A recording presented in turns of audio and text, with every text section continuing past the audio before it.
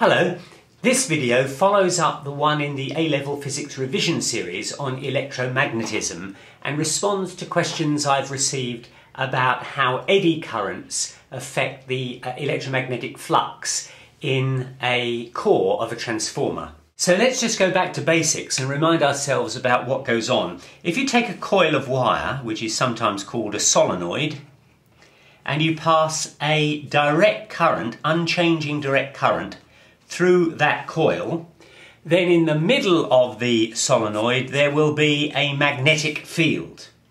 And the magnetic field strength, which is B, is equal to mu0, which is the permittivity of the permeability of free space, multiplied by the current that's going through the wire, multiplied by the number of turns in the solenoid. So you can see from that if you change the current, you change the magnetic field. If the current is steady, then the magnetic field will be steady. If on the other hand you have exactly the same setup, but this time instead of using a battery to generate a direct current and an unchanging one, this time you have an alternating current source, then what will happen is that the current, if we measure the current in this direction multiplied by time in this direction, then that will almost certainly be a sine wave if you use ordinary alternating current. Which means that the value of the current at any point in time is constantly going up and down in a sine wave form. And so there is a constantly changing current. It will have a form I equals I naught, where I naught is the maximum value, times sine omega t, where omega is 2 pi f, and f is the frequency of the wave, which is the number of times a crest passes a particular point in 1 second. And that will therefore have a varying current because it's constantly going up and down. And if you have a varying current, then according to this, you will have a varying magnetic field. Now, what has all that got to do with it? Well, Faraday says that as far as induced EMFs and induced currents are concerned, if you have a steady current and thus a steady magnetic field, you don't get any induction at all, because Faraday says that an induced EMF is equal to flux change divided by time, which is usually written d phi by dt. Now, if you've got a constant magnetic flux, then there isn't a flux change, so there will be no induced EMF. So if you have this arrangement here, where you have your solenoid or your coil of wire, an alternating generating an alternating voltage which produces an alternating current, then you will get a variation in the magnetic field. And that means that if you bring another coil, and this time we'll just put a voltmeter here, so there's no power supply in this at all, we're simply registering what happens, then Faraday's law says that where you have a changing magnetic field, you can have an induced EMF and thus an induced current in this circuit. And which way will the current flow? Well, that's where we have to go to Lenz's law, because Lenz's law says that the current will always flow in the direction such that it opposes the change that caused it. And what that basically means is if the current is generated by a magnetic field in that direction, that will be a changing magnetic field in that direction, so you've got this rate of change here, then the current will flow in such a way as to create a magnetic field in that direction, opposite to the one that caused it. That's what Lenz's law says.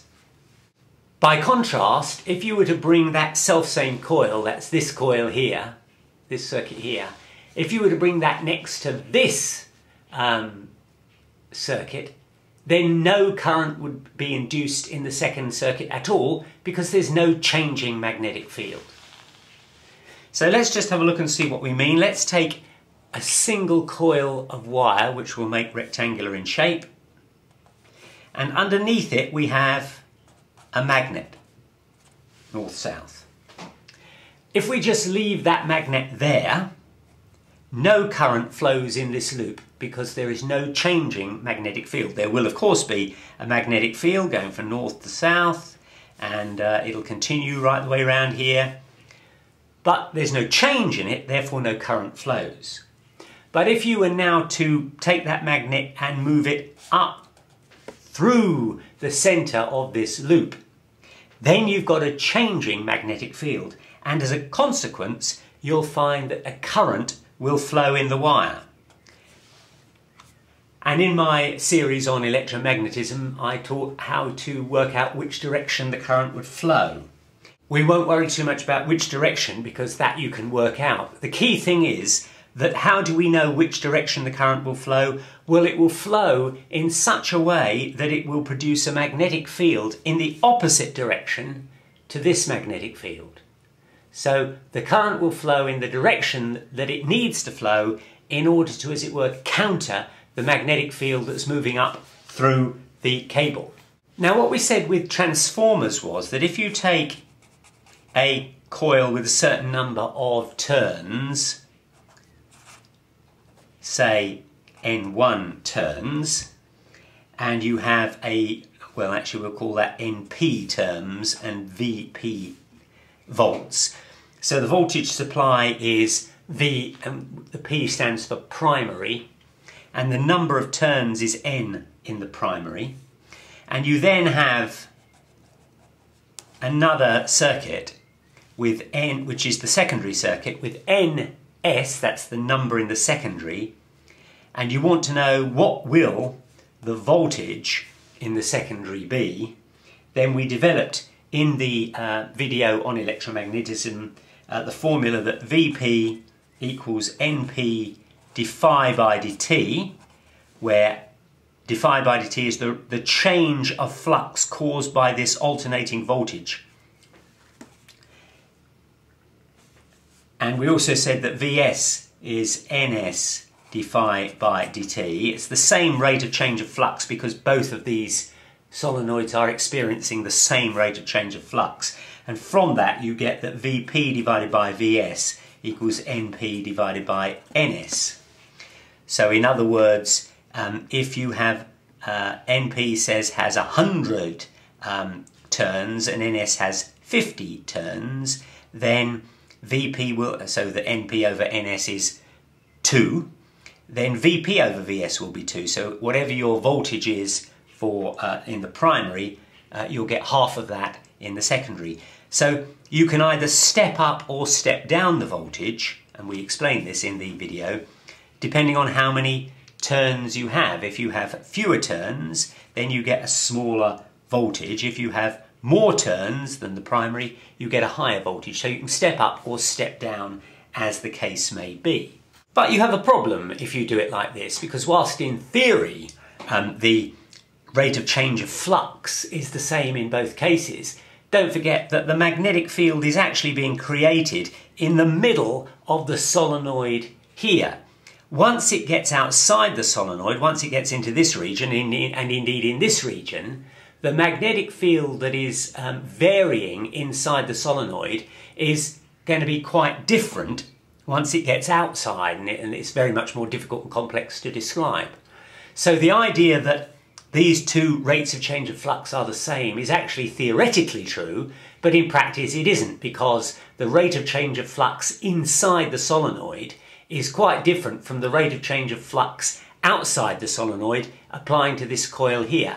So the way people get round that as a problem is they put the coils around a what's called core, and it's usually made of something like iron, some kind of ferrous material. So here we have an iron core, and you put the first solenoid round that one, and you put the second solenoid round that one, and this is then the primary, and this is the number of turns in the secondary, and the same principle as we had up here applies. But why does this work? Well, what happens is that you get a magnetic field in the primary, because this has got an alternating current, alternating voltage attached to it. Once you have a magnetic field in the primary, then that magnetic field will magnetize the iron core. And once the atoms in the iron core inside the solenoid are magnetized, then they will have a magnetic effect on all the atoms right the way around. So in fact, effectively the iron core carries the magnetization right the way around, and you have the same magnetization, and indeed changing magnetization, because this field is constantly changing backwards and forwards, and so that's going to have the same effect in the core, so that you get broadly the same change of magnetic flux on this side, and therefore these two are broadly equal, and thus this formula does hold true. And what we said in the video on electromagnetism was that in theory, the power from this side should equal the power from that side. And power, don't forget, in electrical terms is always V times I. So what you would say is that the voltage in the primary times the current in the primary is equal to the voltage in the secondary times the current in the secondary. And that, if that were true, would suggest that the transformer was 100% efficient, because you've got a transfer of power.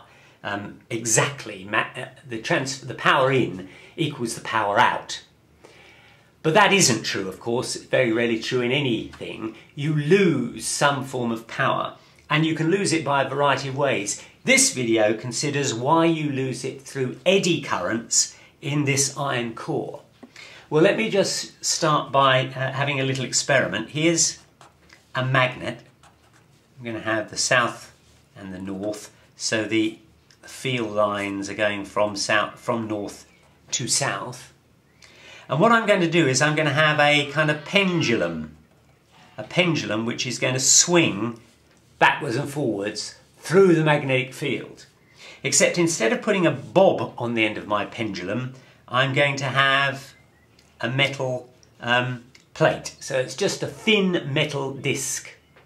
Now, what happens as I let that pendulum swing through the magnetic field? Well, imagine it was a wire. We know that if you have a magnetic, here's a magnet north-south, and here's a wire. If you move that wire down quickly, that will induce a current to flow in the wire. Well, exactly the same thing happens here.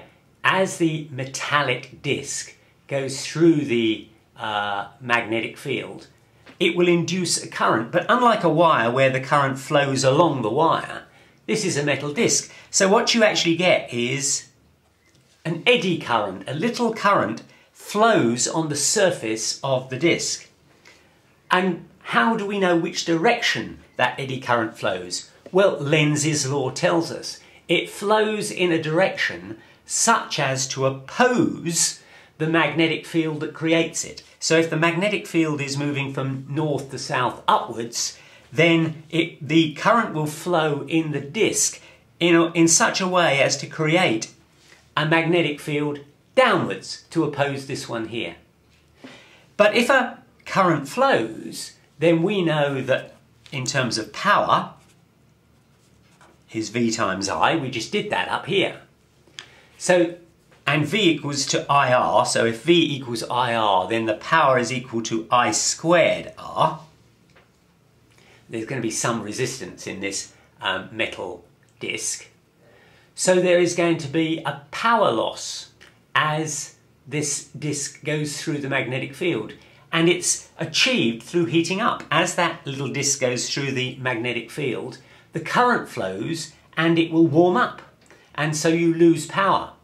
And what happens when you lose power? What happens is as the disc goes through, it slows down.